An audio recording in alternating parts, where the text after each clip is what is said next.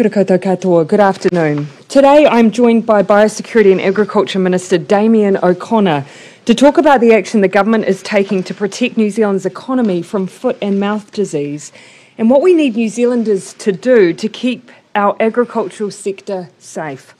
But first to the week ahead. I'm in Wellington on Tuesday and Wednesday attending Question Time in the House.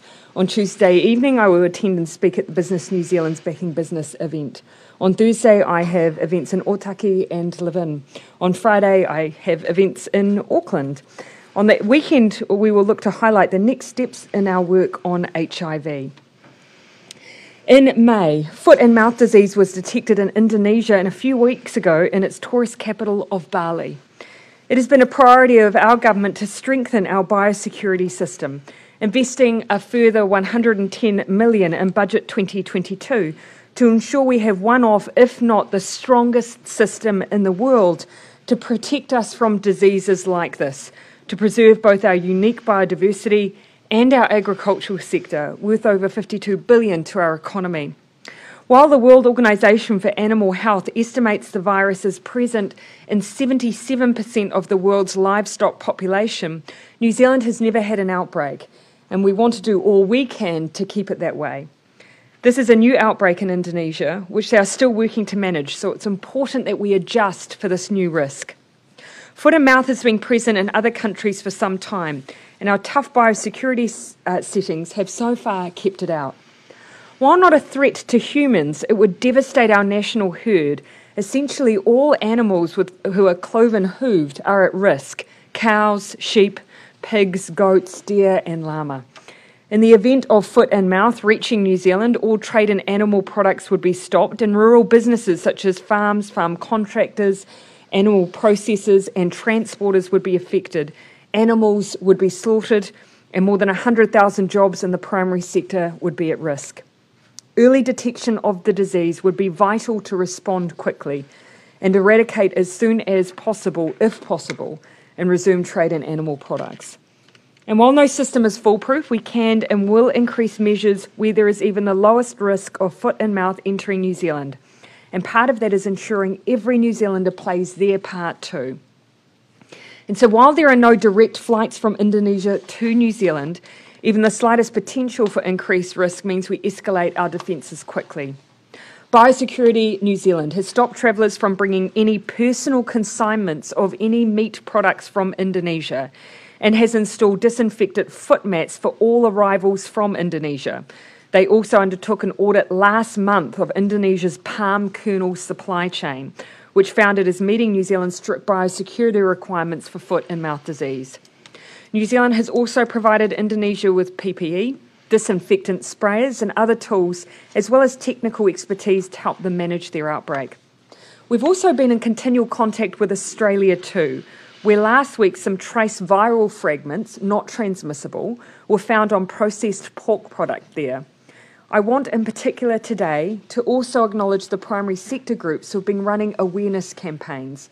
And I want to echo what they have been saying to try and help spread that message to as many New Zealanders as possible. This is the prime time to promote further awareness about the threat of foot and mouth, what you can do to follow good biosecurity practice and what to look out for. And so, to all New Zealanders and travellers here, please be responsible, please be honest and thorough in your biosecurity declarations as you return from overseas travel. Crucially, if you've interacted with animals in a country known to have foot and mouth, then you must stay away from farms for a week, and that includes lifestyle blocks. For further messaging that we are sharing, particularly with our primary sector, I'm going to hand over to Minister O'Connor. Kia ora. Look, thank you, Prime Minister. And foot and mouth disease has been always considered the doomsday disease for the New Zealand farming sector. We've been aware of its threats for decades, and some of us may remember the horrific scenes from the UK some time ago where hundreds of thousands of animals had to be slaughtered. We have, thankfully, strong and multi-layered systems, biosecurity systems, arguably some of the strongest in the world, but we must have an approach of continually improving them. We have made significant investments in biosecurity, $110 million more, $21 million of which has gone into critical diagnostic, surveillance and investigative capability, and heightened readiness for diseases like foot and mouth disease should they ever arrive in our country. Vigilance is absolutely crucial, and the public awareness campaign that we have been running over the last few weeks now is to raise the awareness across the whole of the population. We've been doing risk assessments, including on all arrivals in cargo, 100% of which is all checked in bag and cabbage and cargo. 100% of it is checked coming in. We've got detector dogs, and we've got very high, strong import health standards. And as the Prime Minister said, we have stopped any importation of food from people from Indonesia. Look, the speed of any response, of course, in a preparedness situation will rely on traceability and records. We have learnt much from the Mycoplasma bovis campaign, and farmers generally now are adhering to a very high standard of NATE record keeping, and that is great. But we will be saying to them, if you see any of your cattle, sheep, deer, pigs, goats or alpacas, llamas with any symptoms of high fever, of mouth and feet blisters or erosions and lameness, then please call. It's important that farmers remind all their staff and anyone working around farms of this possibility.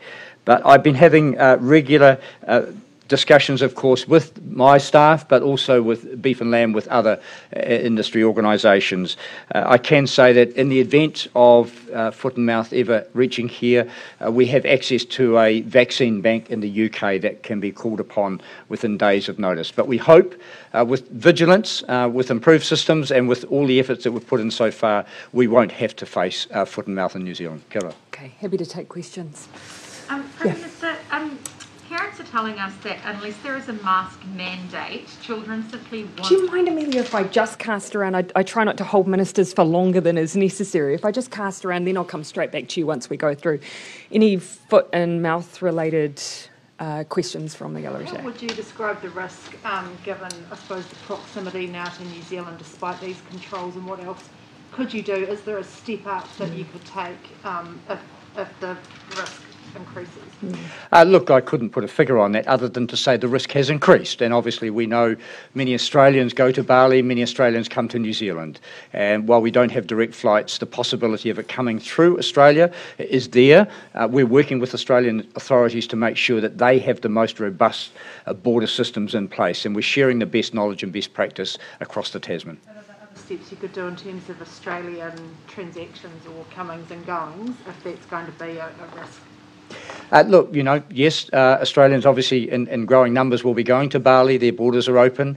That does heighten the risk into that country and then across here. One of the things we have to be mindful of, of course, is through third countries such as the Pacific. So we'll be watching all borders and testing any of the incoming baggage, of course, that may be at risk, asking questions of anyone who may have been connected in primary or secondary ways with Indonesia. I think that's one of the reasons why it's so important that we're working closely with Australia and their biosecurity teams, because it's, of course, not only the direct risk of importation of products, and particularly, obviously, you've heard we've taken a close look at PKE for that reason. We're also, of course, concerned about the major migratory routes for people to travel into New Zealand from Indonesia, and that obviously would usually or often be via Australia. But that's where we're working closely together in a trans-Tasman way to make sure that we reduce down that risk for both of us. Minister, what about the ports, though? Is that a concern as well? Yes. Every container is being inspected, any from Indonesia. Very mindful of the risks from other countries to foot and mouth disease, and we'll continue to do those assessments and upgrade the systems where necessary.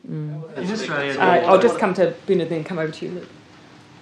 Minister, are you considering blocking any food imports, in particular pork, given it was pork products into Australia that were found to have foot and mouth? We're conducting the same survey as Australia has of some supermarkets where product has come in, perhaps from Indonesia or other countries that have foot and mouth disease, to see whether there are any DNA remnants or any other risks. But it's a low-risk pathway, but we are still investigating. When it comes to, you say every container from Indonesia is being inspected, what does an inspection mean? Infection means basically, there's an outbreak of the disease. Inspection. Inspection. Yeah. All containers coming in will have someone there on site to ensure that when it's opened, we can look for any risk products into that. So just for all the containers from Indonesia at the moment, we don't do that for all containers, but we do up the management systems and the checks whenever we see a heightened risk from anywhere. So risk products might be any sort of agricultural meat products or something. Absolutely. And then how is that inspected? How is it scanned, or what happens? Look, there'll be people on site who'll be looking for any risks. Clearly, some of those containers may have come from rural areas, so it's not just the contents, but it is actually the outside of the containers as well, and where they've been sourced from.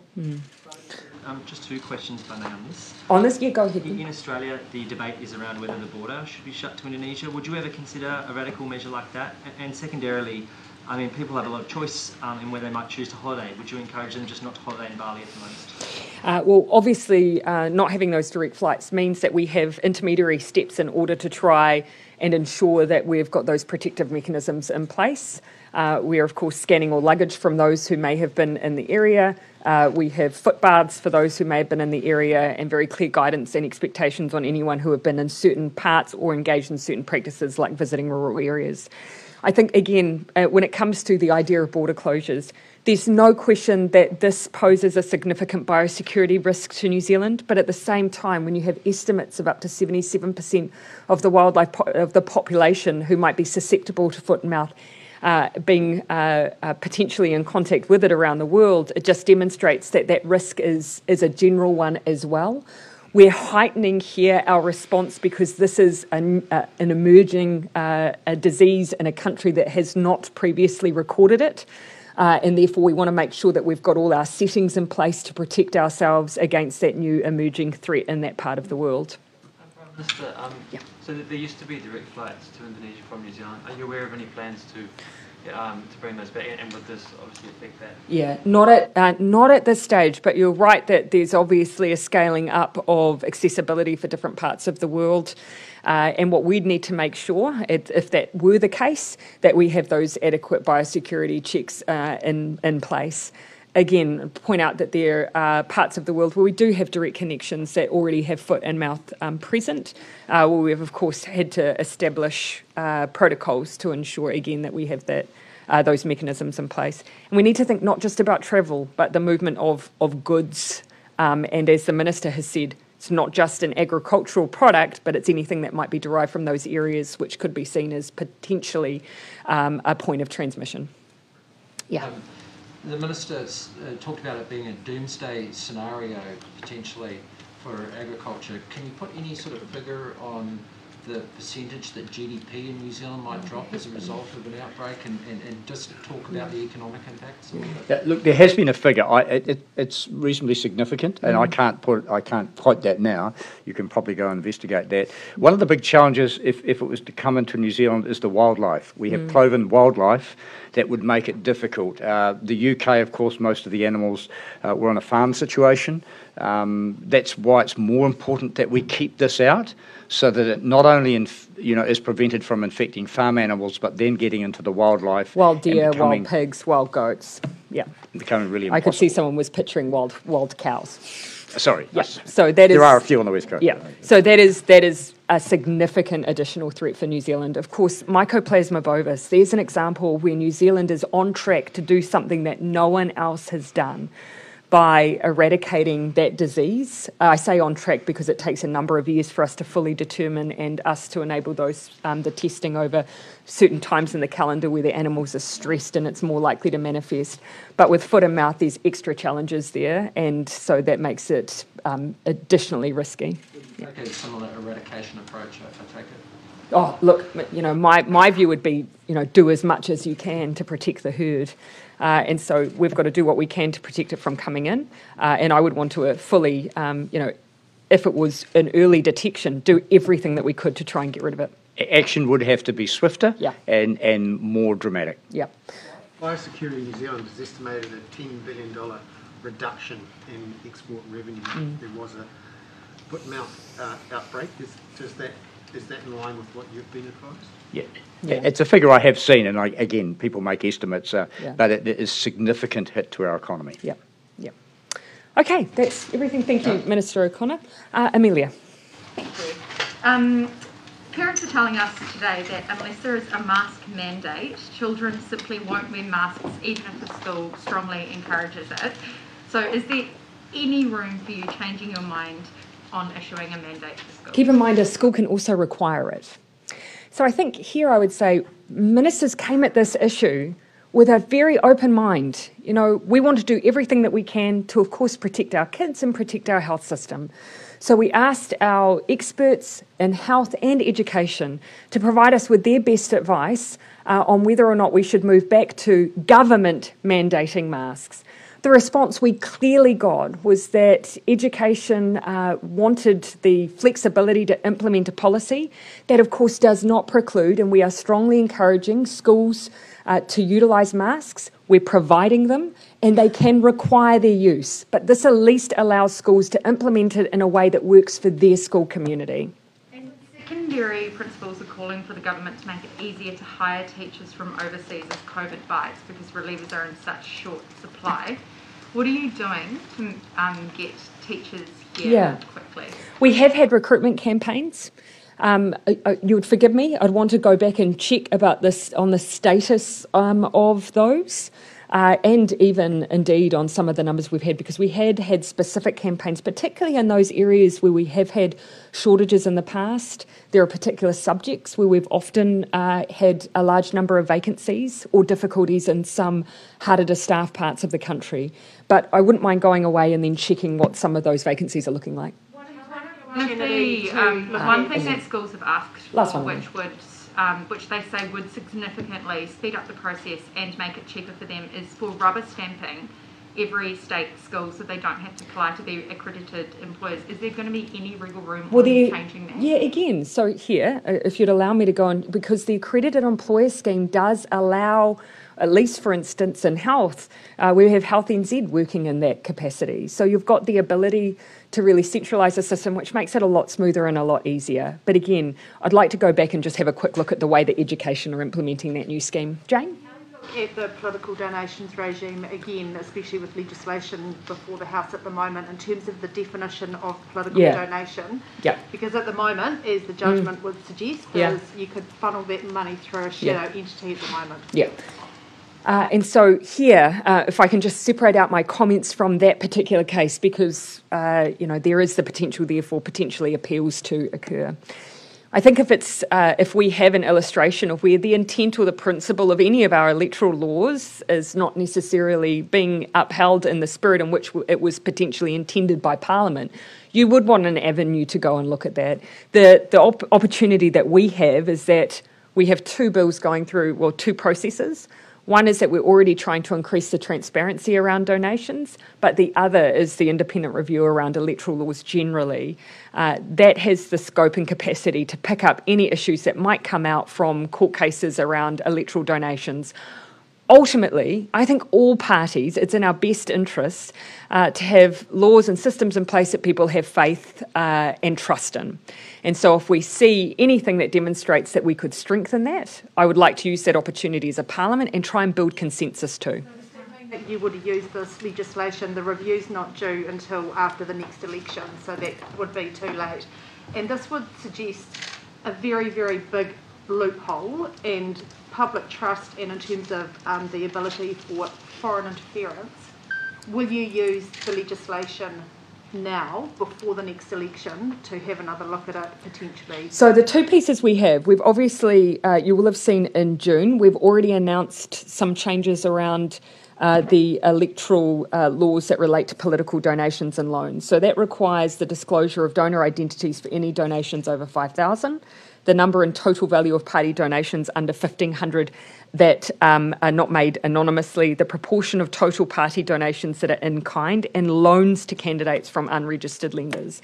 If we have, as a consequence of any of the courts cases that we see currently, and I speak generally here because some of them may not have been completed, anything that demonstrates that the law as it was intended has issues, then I would want to see us respond to that. The issue likely there being that the drafting of that, I imagine, may be somewhat more complex. Even if you introduce something tomorrow or intended to introduce something tomorrow, I would say the amount of time required may make it tight for 2023. Taking all of that into account, is there something now in the regime that should be given greater attention than this time last week?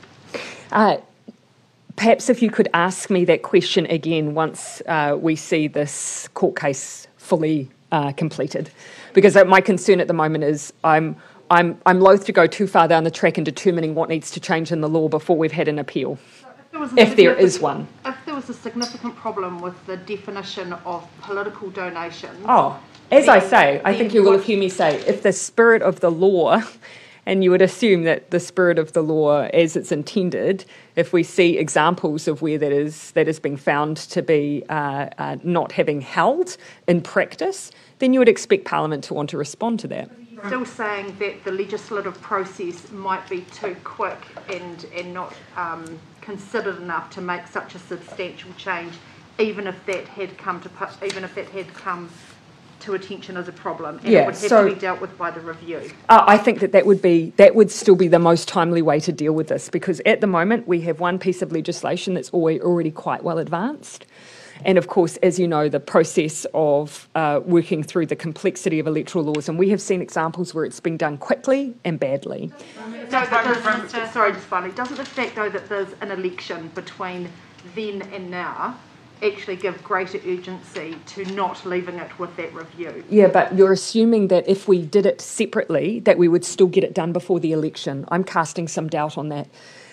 If you look at every cycle where we've made changes to electoral law, when I say we, a government of the day, usually it's as a consequence of a select committee review after the election, the Ministry of Justice picking up those responses, drafting via PCO and then bringing back before the House, and it has almost always taken a full 3-year cycle, if not more.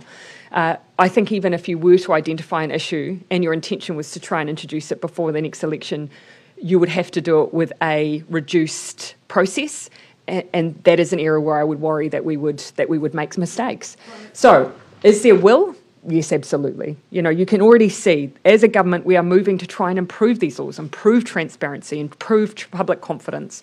If we have court cases that demonstrate that there are issues, we will respond to them. But we also want to do it in a way that we get it right. Yes, I'll come to Jessica, then Jason. There we go.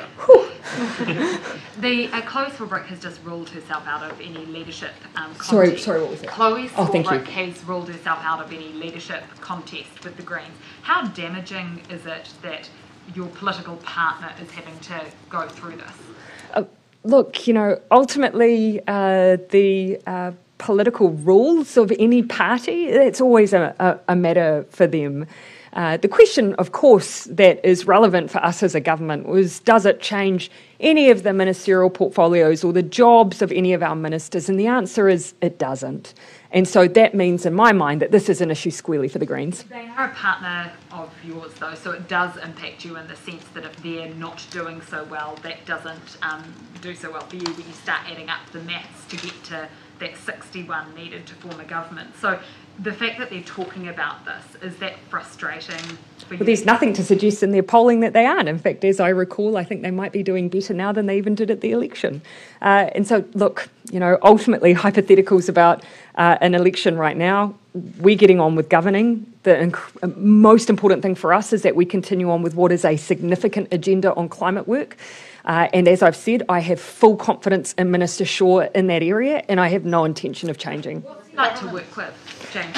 You would have heard me talk probably, you know, a reasonable degree on the work of Minister Shaw, and that's because he has a portfolio that is really significant to us as a government. You know, my decision to put him into that portfolio when we formed government wasn't because we needed a relationship to able to form government with the Greens strictly, although I do think it's important to keep that going. It was because I actually believed he was the right person for the job. He has an incredible understanding of a very complex area. He works hard to build relationships in an area where we need this policy to stick for the generations to come and not change because of election cycles. And in my mind, he has helped us as a government to make the most significant changes in climate action that any government has made. Former Green MP Catherine Delahunty described him as a Labour lapdog. How would you react to that characterisation? Oh, look, and again, I don't want to get into the discussion that might be happening amongst members of the Green Party. All I can do is reflect on the minister that I've worked alongside in a professional capacity as the person that presides over a cabinet and a wider ministry. And my reflection would simply be that, as you would expect, a minister who is a member of the Green Party, he advocates for climate action that is in keeping with his values and principles, and you would expect that. But I push back very hard on any suggestion that as a government we have not been ambitious. Has climate action and policy been more ambitious as a result of James Shaw being the climate change minister than if a Labour minister were in that? Well, here I would like to point out that I believe that Labour came in with a significant agenda ourselves around climate action. Where I think we've had definitely value add is this is a highly complex area, and we had a minister who had been in this portfolio for 3 years, building his knowledge, understanding and plan for the future, and it enabled a continuity that's been really important to us. Do we have climate-minded ministers in the Labour Party and people who feel passionate about climate action? Absolutely. But I believe that, yes, I do believe that Minister Shaw has value add. Is he from another party, and is that clear in the work we do with him? Yes. But I also believe that there is the benefit to New Zealand of him also holding such a position. Just on the topic I might just bounce around, Jason, and then come back to you. Bernard, and who else did I have? No, okay, Bernard. Prime Minister, can the Greens actually change a Labour policy or change a Labour government policy when it can only ever be a partner for a Labour government, as James Shaw said, i.e. it doesn't have any leverage, so why would you do anything extra for the Greens? Yeah. Well, actually, here I would argue that you've got examples in the past where votes haven't necessarily been needed from the Green Party, but it hasn't changed the fact that there has been policies adopted as a result of them being in Parliament. But in my mind, do they affect greater change by being a part of governments? Yes, I do, but that's my perspective. Obviously, others may hold different perspectives. An example, we're actually having... just when in the past when they've partnered with the National Party on things like insulation schemes and the like. So there was an example of where they necessarily weren't required for votes, but they still advocated for positions and policy changes that were then implemented. To do something different than we have done. Well, to do something, yeah. And again, I think this is much more nuanced here. When you are a member of a cabinet, of course, your job is to advocate strongly for the policy areas that you hold responsibility for, to bring an evidence base to the table, to work with your stakeholders to effect change. And so all ministers, of course, do that as part of a government. And of course, you would expect the Minister for Climate Change to do the same. If you're asking me to differentiate, therefore, whether or not as a result the policies are markedly different than they might otherwise be for a Labour minister, it's very hard for me to make that differentiation. But in my view, Minister Shaw does make a significant contribution to this government, even though he is not a member of the governing party. You've guaranteed James Shaw's job as Climate Change Minister, even if he's not co-leader? Yes. I was very explicit when we set out the agreement in the very beginning of the term of office that I didn't want an arrangement that meant foregoing the role that any Prime Minister has to determine who holds ministerial warrants. So if you had an agreement that said whoever the co-leaders are the ministers, in my mind that took away what has traditionally always been the prerogative of a Prime Minister. And so that's why we were very clear that they were named as individuals. My question was, sorry. Do you offer the same guarantees to Marama Davidson, and how do you think she's performing in her role? Yeah, again, it's the same principle, and I stand by that. And I equally believe that Marama Davidson brings a lot to the table in the role that she plays in an area that has traditionally been very, very difficult. I'll come over here to Sam and then come back. Sorry, I did say I'd come back here to Sam. If it's Greens related, I'll let it go. Okay. This is something different. Okay. Jason? Oh, it is Greens related, but it's about the green level setting, so... Oh, that's nice. I like what you did there. We'll go then to Jessica, Sam, and then Jason. Is that because you're not keen to work with Chloe Swarbrick? No. As I say, this was a decision I made at the time that the agreement was constructed. It was not about any individual, but really importantly, preserving that principle that, of course, Prime Ministers of the day across different parties have always preserved, and that is that it's the PM who determines who the ministers are. And so that's what we've worked to preserve. That's not about personalities. That's about always having that ability to make those decisions. There's been some pretty shocking political violence in Papua New Guinea around the elections. Are you looking at, is the government looking at offering any sort of support, peacekeeping, police or stability? Yeah. And are you in that situation? So we have plans to observe counting actually today and tomorrow in a certain province. And we also have the New Zealand Observer Team, which is made up of 5 different individuals plus High Commission and MPAT staff, and that includes a couple of sitting members of Parliament. And we have also provided electoral support to PNG. The current 5-year program has a budget of $6.9 million. So I think it is fair to say we've been very open around the role that we can play there. It's in our interest to support our Pacific neighbours with crucial points in their democracy, such as this one. We've also positively responded to a request to fund flying hours to support the movement of electoral materials, and I believe Australia has similarly provided ADF assets as well. What about curtailing violence? There's been a number of deaths, I think hundreds or thousands of injuries. Do we need to do something in that space beyond sort of just election transparency? And here, of course, you'll see that we are often, very much leave ourselves available to requests that are made and security concerns when they are raised, often, as you would expect in that part of the world, often alongside Australia. I'm not aware of specific requests, so if you don't mind, I might just check with the Ministry of Foreign Affairs to see if they've been received. Did you have something on that, Luke? No. Yeah, okay, so I'll come to Jason. That's all right, you can go on. The LGNZ has suggested that the Three Waters transition be phased and stormwater integration possibly be delayed further to allow for bespoke arrangement with councils. Yeah. What's your view on that? So I've read some of the statements made by LGNZ, and what's certainly clear from my takeaway is that there wasn't a suggestion that this suddenly moved to a two waters regime. I think that there's an acknowledgement of the interaction between stormwater and wastewater in many parts of the system and so on. Here, again, they've made a submission. Let's allow that to be prosecuted at Select Committee and teased out at Select Committee. But obviously, there's not a suggestion here that it be carved off in its entirety and for the long term, but a transition. I haven't seen enough of the detail around that proposal, though. So there's a possibility there could be a bit of movement around it, but not changing the overall thrust of the reform. But nor have I heard them necessarily suggest an overall thrust. It seems to me transition arrangements. So here I think it's best that I just leave it to Select Committee. Prime Minister, on the green alert levels setting, could you just run us through if anything has changed as to what Cabinet needs to see before you put New Zealand back into that setting, or whether that setting still actually exists, and then when we'll be moving to lower restrictions, we'll just be going back to what has been described as business as usual, or will we have another set of alert? Yeah, good question.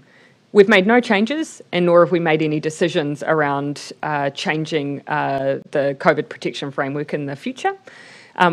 What we will want to do in the future, though, is just do a general check as we have all the way through to say, okay, this was established at the beginning of an Omicron outbreak, but actually some time ago, actually, and so let's just check in the future that that's fit for purpose. We're not at that point yet. Our focus at the moment is getting through winter. There will be a specific BA5 set of restrictions? No, not necessarily. I think what we need to do is just make sure our systems constantly evolve.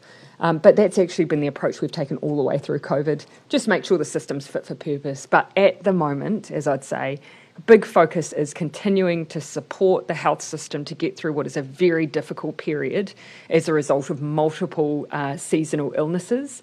And I don't think now is the time to change that underlying system. What would you need to see, or what would Cabinet need to see to lower either the current settings that we have or move us something back to what was business as usual? Yeah, you'll remember that one of the major considerations for us was pressure on the health system. So obviously we're not in that place at the moment.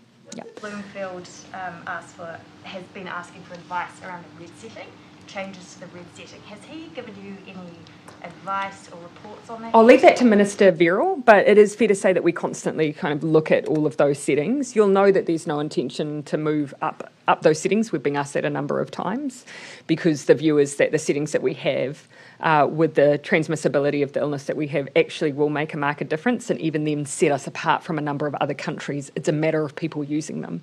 So vaccines, masks and isolation when you're sick. We do have another check-in coming up was it just at the beginning of August? We've got another review of where the settings are at, and you'll know that we look at isolation periods for that as well.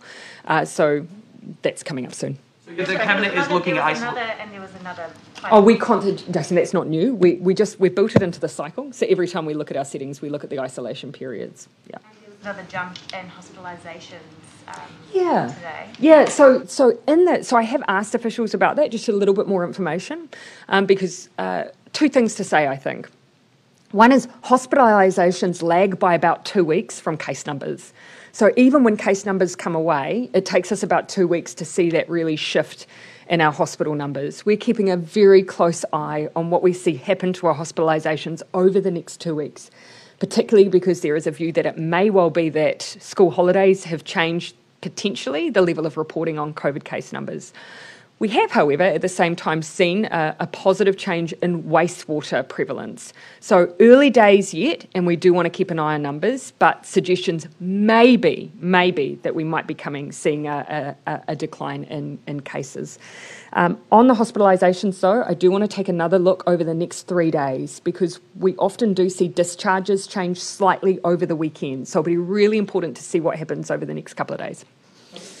Mark, then Joe. Do you expect that the CPF will be in place, with some changes perhaps, but for the long term, next year after? So I don't want to predetermine that. I think one of the important things for us has been that we need to be agile. We need to make sure that our system works for whatever version of COVID that we have. And we've had a number of variants now since the CPF was put in place, so I don't want to predetermine that. But I think what's really important, the message now, is that there aren't changes. We're sticking to what we have. And when I look at, for instance, some of the hospitalisations in other countries, I think you can see that actually these measures do make a difference. A couple of months ago when he was still COVID Minister, Chris Hipkins said that the COVID legislation would probably be repealed near the end of the year. Is that still on the cards, or would you expect to have some sort of something to provide the basis for the traffic light system or whatever? Yeah, so if the decision, of course, is made that we need to continue these on, you need the legislative footing to do that. And so I think one of the pieces of work we're having to look at is to make sure that we're using the right tools in the right way. But perhaps a question for Dr. Verrill when we do the general routine update on settings. Joe?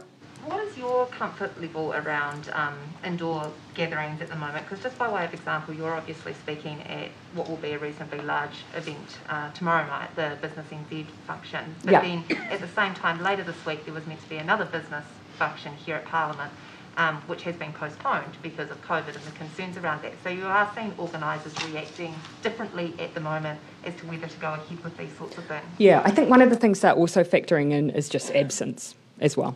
So whether or not people are available. So that's another thing that I think is factoring in.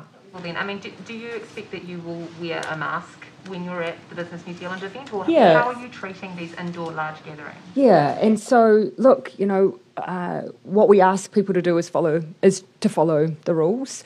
And of course, when it is an event where food and drink is available, then obviously, we've never asked people to try and juggle the consumption of food and drink simultaneously. People will, of course, there within those contexts, make their judgment around how they manage that. But one of the things that we're aware of, though, and when we've asked to look at impacts of gathering limits, that actually, in order to have a marked effect on transmission for some of these new variants, you basically gathering limits would be vastly different than what they are now. And the view continues to be that the settings that we have are the most appropriate settings for the circumstances we have now, and that is, of course, mask use and so on, as I've already set out. So, look, here you do see people using their discretion within those rules, and again, people will act in a way where they're comfortable, but I think the guidance is still appropriate. In terms of the data that you've been looking at with cases, do you expect that school holidays will have been a bit of a circuit breaker for cases?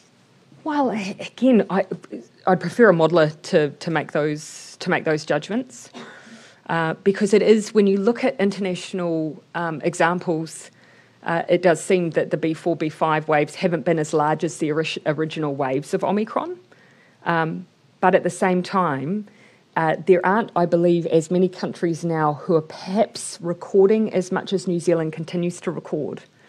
And this is a really interesting space then that we're in, and nor are they in, obviously, all of them in a winter.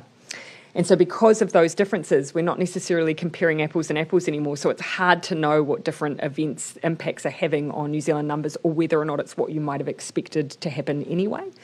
But again, I wouldn't mind just asking a modeller to say whether or not they think that the school holidays have. Time will tell. If we see another uptick, then it will suggest that school holidays did.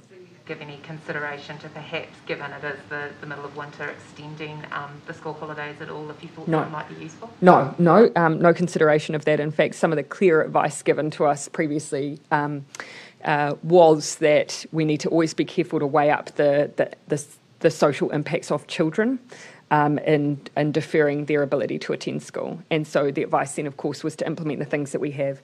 So we're strongly encouraging mask use. We've distributed free masks to students and they're available for teachers. We're also paying schools more to enable them to open up their windows in winter to encourage ventilation. All of those things make a difference. So you're back in the House tomorrow after travelling a fair bit recently. Are you looking forward to cracking into the domestic political context? Given I only missed one sitting week, didn't I? A long stretch of travel and whatnot. Are you looking forward to cracking back into the domestic political contest, given National have taken a bit of momentum in recent months? Well, without digging into some of the context of that question, I think what I'd say is that even when I'm promoting New Zealand's trade interest offshore, I'm never far from domestic issues, even if I'm in a slightly different location for a short period of time. Okay, I might come to the last couple of questions. I'm just sort of suggesting, are you looking forward to going head-to-head with Chris Luxon, who's gaining popularity? Oh. Again, a number of statements which don't seem to square with some of the polling I've seen, but Jason. No comment. Winston Peters came out with a press release last week about and harking back a little bit, the coalition talks, just kind of sitting. There seems to be a bit of confusion as to whether you offered him deputy prime ministership in the first day or the last day. Are you able to tell us just between the two of us? Well, look, I will reiterate what I have already said, which is whilst I've seen some different recollections of that period, when it comes to the finer detail, I'm going to stick to the confidentiality that I applied at the time, even after the fact. All right, thank you, everyone.